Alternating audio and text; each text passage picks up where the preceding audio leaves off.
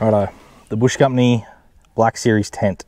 That's what I'm going to be reviewing today. So I wanted to give it 12 months before I did a review on this tent, just to give it a bit of time, see how it weathered and stuff like that, and to get as many uses out of it as I could before I did a review. I just think that a 12-month sort of thing is a good time frame to understand a product and get used to a product before I kind of did a review on it. There's other things you can do a review on much sooner, but a tent and like quality of stitching and canvas and mattress and how it weathers, powder coating, and the quality of the materials that are used, I think needs to be given time before a review's done.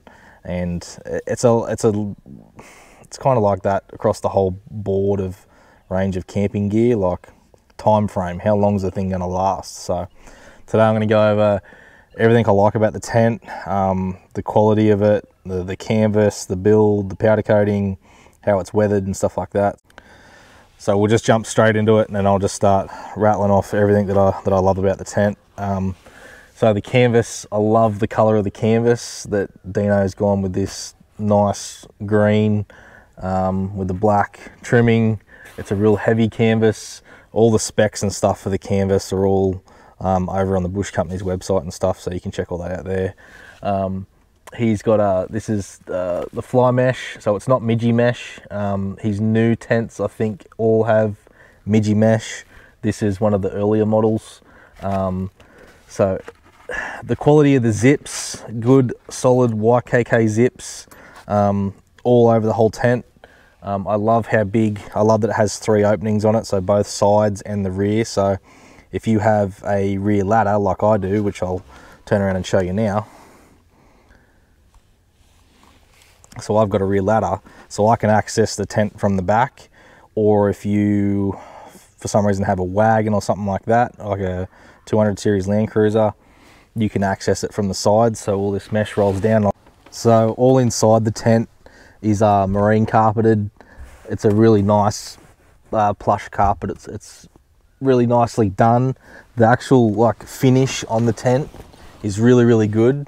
So like the way they have mounted cables and bolts, and everything's done with washers, and it's just really nicely done. Like the attention to detail is really good. So all this canvas can be removed too. So if you like tear, I don't know, put a big tear in it for some stupid reason, a stick jams into it or something from a tree or whatever, you can just take that piece off and have it repaired quite easily. All this is just velcroed on, all the whole set inside of the tent basically. I really love that it comes with these pockets just here inside the tent. That's a little power bank that I've made for the tent. So there is an Anderson plug down that comes through the floor. So you've probably seen that in my past videos. So that just comes up through the floor. Then you can add any accessory you want to your own tent. I love the little pockets here on the side. They're really cool. So you can put your shoes, phone, wallet, things like that in there, so nothing gets lost underneath the mattress or whatever. The mattress, I have actually put a topper on the mattress, which I'll show you now. So I've got just normal I've just got normal sheets in here on this thing, but pull the corner up. So that's the Bush Company mattress that comes with it, and then I've just got this memory foam. Actually, I think it's a latex mattress on top. So as you can see, when the standard mattress is in there, it sits probably about 1.5 inches below the edge of the body of the tent. But then when you put a topper on there, it sits kind of dead flush with it. So the standard mattress is okay. Mattresses is hard for like a tent company, I think, to get right, because some people like it firm, some like it soft, and I think it's easier just to throw a firm one in there, and then if you want to put a topper on it, you can, to make it softer. So that's kind of what I've done, just put a topper on there. But it'd be good if tent companies could kind of, I think, maybe give an option. So and I think the mattresses need to be a lot thicker. Yeah, I know that's going to put up price and stuff like that, but I think more in rooftop tents can be done with mattresses to make them a lot better, because there's pretty much everyone I know that has a rooftop tent has got a topper in it. So I think there's more of a market there for the softer side of things than the firmer side of things. So it could be an option to have a firm mattress, or you can option to have the softer mattress, which may just be a thicker memory foam mattress, like, I don't know, maybe 150 thick or something like that. So just something for tent companies to think of in the future, to have two options for mattresses. I think it'd be a good idea. So, but yeah, that's what I've done. But the standard mattress is comfortable if you like it a little bit firmer. It's not too bad. So, but I've just put the topper on there to soften it up. So the spring poles that hold out the awning that go into the bottom of the tent there, I've found that again, it's steel, so it's steel kind of gets a memory. So, and they are spring steel poles. I've just found that sometimes, every now and again, I've got to like bend them out a bit more straighter, because every time you bend it, you're slowly giving that steel a memory, and then the rain fly just becomes a little bit like loose and floppy, and you just don't have enough tension on it. So, but it's kind of something that you can't really get around with this spring steel. But yeah, so that's just something to consider. I love this rain fly that covers this. I really want to have a look at an Alpha, the new tent, and see how big that rain fly is. It looks very big from the videos, and I think I'd probably prefer to have an Alpha with a smaller awning on it, like the smaller rain fly. But you can take this off if you don't want it on there. It's just that in that piping strip up there around the outside of the tent, and then the sides just clip on down the other end around there. So it's very easy to take it off if you don't want it on there. So I also like that Dean's got the mesh on the outside of the tent, and then you can roll up your canvas on the inside, so that way you can simply, like, you can adjust the airflow just like that. So that way you can let however much air you want to come in, and not the other way around, because then if you got to do it the other way around, then you're kind of letting bugs in.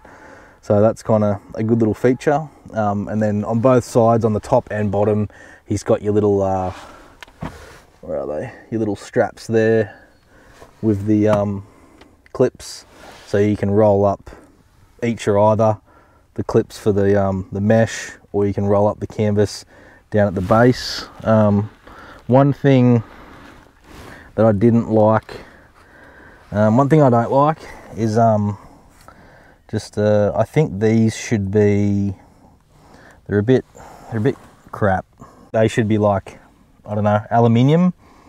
If you get some aluminium ones that are like rubber coated or something, because obviously aluminium is going to make a tinging sound when they flap around if they're hitting metal or whatever. But yeah, I think that's just one improvement, just a bit better of a clip on there. But these ones have been fine. I've just broken one because I got it jammed in the side of the tent, so it's more so my fault really. Yeah, I think it might be on the other side. So that's the clip there that I broke. I got it jammed in the side of the tent, and then I squashed the tent on it. So yeah, if they could be an aluminium or something, I think that'd be a bit better, something a bit more hardy. But that's probably like one of the negatives that I think I'm going to be able to think of with this tent. But really nice mesh. It's really thick, but again, I think all the new ones are midgy, so I don't think the mesh is going to matter for this review. So as in like warmth and stuff inside the tent, it's been really good. I spent last night in it, and that was probably one of the warmest nights I've had inside this tent. I do have my Darchi Cold Mountain sleeping bag, which is a -5, but it's a really nice sleeping bag in here. I leave all my pillows in here, I leave this in here, so it's always ready to go. So there's plenty of room to leave pillows in. Like, I'll fold this up exactly how it is right now, and there's plenty of room. So I've got 2 square pillows down the back, and then 2 boomerangs, and then I've got this nice big thick Darchi sleeping bag in here, so fits all that stuff fine. You can leave clothes and things like up here as well, and whatever else you want. I put the spring poles up here as well, so they're always ready to go. So the light in the tent is really good. You've got amber, or you've got the white light, and I haven't had any dramas with it at all. It's a nice little LED light, plenty bright enough for the tent as well. So, and the tent, it's very dark in here when you close it all up. Even so, it's really good if you want to sleep in or whatever. You're not going to have light blaring in. But all the hardware that they use, so all the bolts and the zip ties there, drilled through, nice and tidy, so it's all protected, it can't get damaged. So that's the power that runs up to the light up here. But there's plenty of room in here for 2 people all day long, being 1400 wide. It's a really nice roomy tent. So I would really like a 1600 wide for the F truck. As you can see, my my canopy hangs out about 100 mil on either side of the tent. So that's probably majority of it for the inside. It's pretty basic. The mattress, the canvas, the interior, the materials used in there, the little power system I've got, the pockets, the mesh and stuff, the clips, zippers. So yeah, moving on to kind of the outside now. The outside is weathered really well. This powder coating is brilliant. It hasn't faded whatsoever. The only thing that's really faded on the tent is the little plastic clips there, because they're always pulled down like that. That's the only thing that's kind of faded on me. All the hardware's in really good condition. All the silicon's still working really nice. So it's yeah, it's weathering really good. The pinch rubber seals really well around the outside there. Then you've got this big lip just here. So if I can get that kind of come off, you can see the lip there.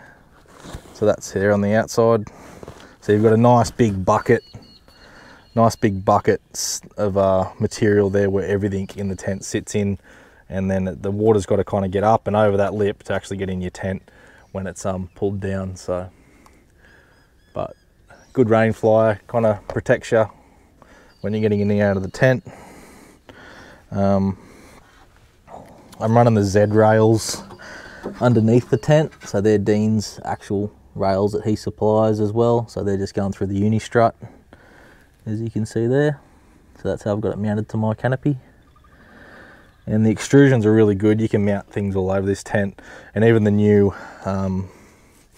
Alpha, you can mount things on the side. You can still mount things on the side of this. You've just got to nut zert it or pot rivet things on there. But because I've got the awning on this side, and I've got the you can see the shower on that side. It's all nut zerted on there. The boys at Mitts did that for me. Legends. So that's all for underneath it. The back side, inside. We'll just walk around the front now. So as you can see there, I've got my shower mounted to the side of the tent. It can take the weight of an awning and a shower on there, no worries at all. I live really close to the coast, so that's about all the rusting that I have on the tent is that little strut there, just the little base section of it. Because but I'm on the coast. Like, I can hear the waves crashing. So it's weathered really well. I'll show you up here where I've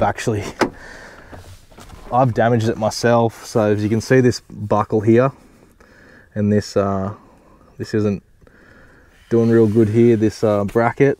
So I actually hit the top of my awning, my carport with the tent, but it's fine.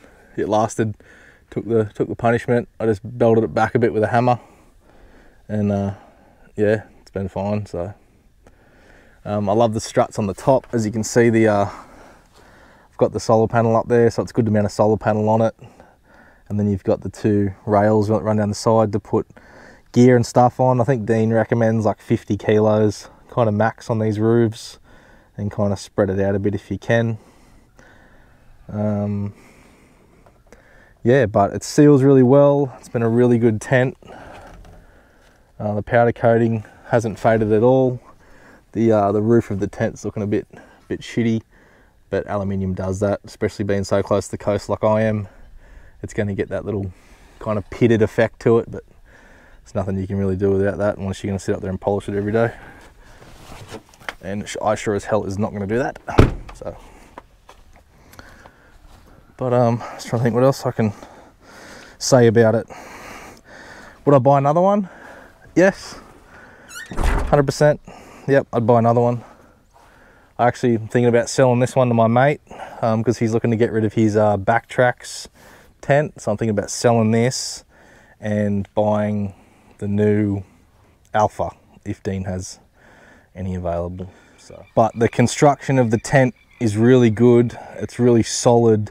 The body of the tent is really solid. So it's one of those things that you will buy a tent, you'll spend the money on something like this, and then it'll last you 10, 15, 20 years, unless you're in a really corrosive environment or something like that. But it's gonna, if you look after it, which I don't, I just, whatever, it is what it is. So it's such a awesome afternoon here on the farm. So I've got the Bush Company awning on there as well, which I think I'm going to tear off. Not because anything to do with the awning. I don't use the side access to the tent anymore because my canopy is too wide. My canopy is 1600 wide on the top, and yeah, I use the MITS alloy ladder now on the back there to access the tent. So when I go somewhere, I can't set up my awning because it's 270. It comes all the way around and then comes back to there, so I can't access my tent. And because I don't want to carry two ladders, that's kind of stupid. I think I'm going to take this awning off and sell it, and I'll probably get a 180 awning that comes all the way back and just comes back parallel with the vehicle, and then one that also folds forward but then covers all this space out here over the kitchen area, and then I can peg it down firmly if I'm staying put for a few days. So, but the tent can take the weight of the awning, no worries at all. I've got those big stainless brackets up there that the guys from MITS made me up to kind of step that out off the tent, and it's holding in there very well, so it's been good. I think that's probably about it for the tent. You've got access, like I mentioned before, the access points on all the sides. You can use the existing ladder that comes with the tent. So as you can see here, I can't put a ladder here because it's going to hit the door of the canopy trying to get up there to that clip. So hopefully Dino makes a 1600 wide tent here soon for the American market. It'd be nice, and I can get one of them for this big girl. So, and I might sell this tent to my mate. He's pretty keen to buy it and get rid of his Backtracks one. So just have to check on availability. These tents are, there is a wait list for these tents. They're very popular. So if you want one, kind of get your order in, and you just got to basically just wait until it shows up at that point. Mine wasn't too bad. I think mine took about 4 months to come from when I ordered it. But yeah, it's all about supply and demand, and they're such a good tent that I was willing to wait that little bit and just continue to use me swag for the moment. But No, the Bush Company Black Series tent is a great product. I love it. It's awesome. Haven't had any dramas with it. No water coming in at all. The canvas has been awesome. Stitching's been great. No issues with zippers. Yeah, the only issue I had was those little plastic clips that retain when you roll the material up. But again, that was my fault. I didn't watch what I was doing and I crushed it on the side of the tent. So yeah, I can't really say too much bad about the tent, and I try to pick out things that I don't like, but this tent, it's good. I love it. So yeah, and everyone else that I know has one of these, I've contacted them and they've said the same thing, that they love it as well. So yeah, good tent. So good job, Dino, at the Bush Company, and all the guys and girls over there. You've made a bloody awesome product. So, and I'll definitely probably be buying the Alpha here soon.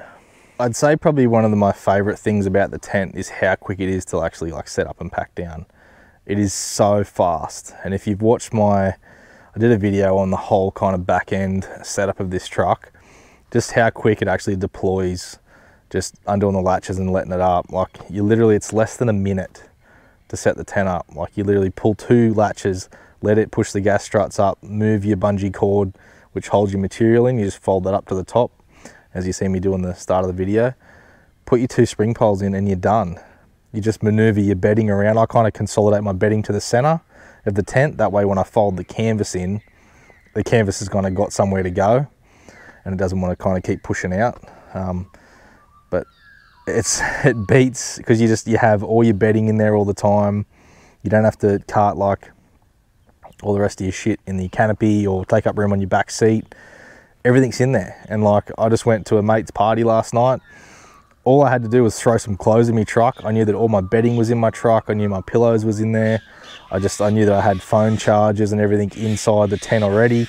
So I have everything in there and I just shut it. And I know that if I want to go somewhere, it's not a drama trying to find all my gear and get bedding out and pack it away in bags and stuff like that and take up extra room in the truck. It's all in the tent. So that's probably one of the main things I love, is how fast it is, and that it's one less worry in my mind when I go away that, shit, have I forgotten a pillow or I've forgotten this.